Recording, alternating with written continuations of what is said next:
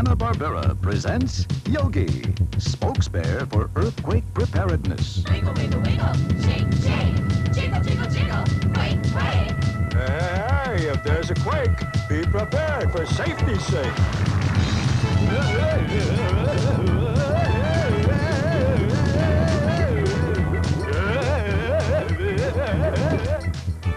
Right, Yogi. And being prepared means preparing for an earthquake before, during, and after it happens. Take it from the smarter than the average bear. That's good advice. And speaking of advice, to be quake safe, try you-know-who's preparedness kit. Right again, Yogi. That kit holds some of the bare necessities of being earthquake safe. Flashlight, transistor radio, extra batteries, fire extinguisher, whistle, first aid kit, tissues, large plastic bags, aluminum foil, blankets, canned or packaged foods and juices, bottled water, paper cups, plastic spoons, and special family needs should be included. And don't forget this, Mr. Narrator, a crescent wrench. Right on, Yogi. It's also important that parents locate and learn how to shut off the water, gas, and electricity in case of an emergency. Your friendly gas, water, or power company can assist you in this. Electricity can be switched off by either a fuse box or a circuit breaker. The gas shutoff valve is located on the inlet gas pipe entering the meter. Turn the slot valve a quarter turn so it runs crosswise on the pipe. The line is now closed, although the main shutoff valve for water is out by the curb in a concrete box. You can shut the water off at the master valve, where it enters the house. And now that we're all prepared on the outside, let's check out the indoors.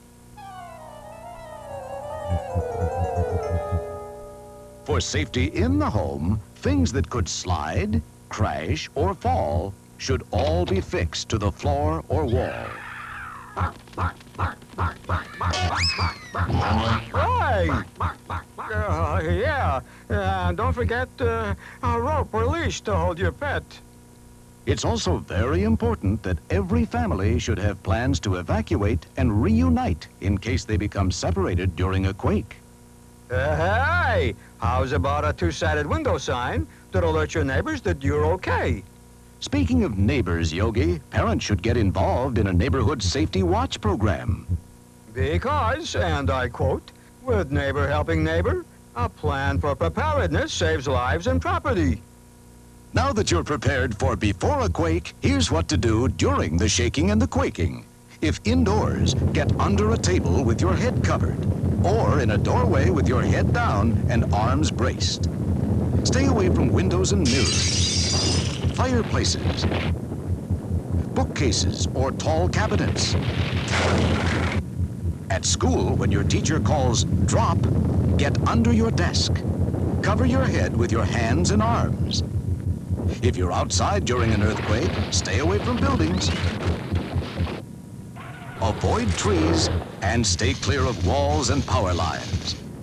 And remember, during a quake, the best way to handle scared is to be prepared. Keep calm. Don't panic. After an earthquake, be prepared for some aftershocks. Don't be alarmed. It's nature's way of settling down. Now here's some more tips for you. The after-earthquake things to do. If you're at school and it's a major quake, stay there for safety's sake. Your teacher will take care of you until it's safe or until your parents come and get you. At home, listen to the radio for news reports. Use phones only for emergencies. And stay put. Check for safety.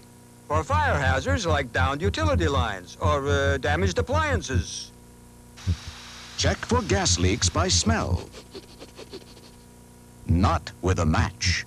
Use only bottled drinking water until tap water is safe to use. Speaking of safety, be sure to wear shoes, as Yogi's doing, to protect your bare feet. Finally, to make sure nothing else is missing, make a handy home checklist. When you do, you know who will be smarter than your average be prepared bear? Hey, you!